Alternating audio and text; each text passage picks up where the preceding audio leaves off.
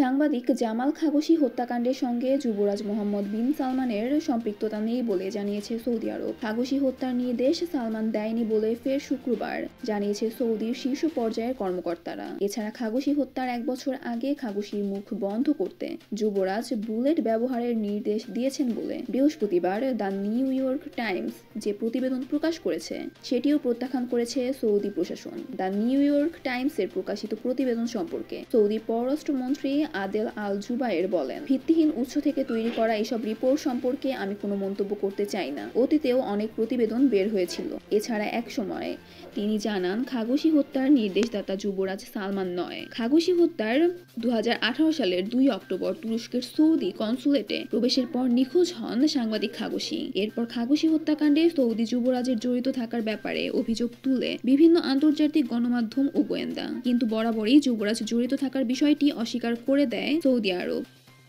আরও নিত্য নতুন খবর পেতে চ্যানেলটি সাবস্ক্রাইব করে আমাদের পাশে থাকুন এবং আপনার মূল্যবান মন্তব্য কমেন্টসে লিখে জানান।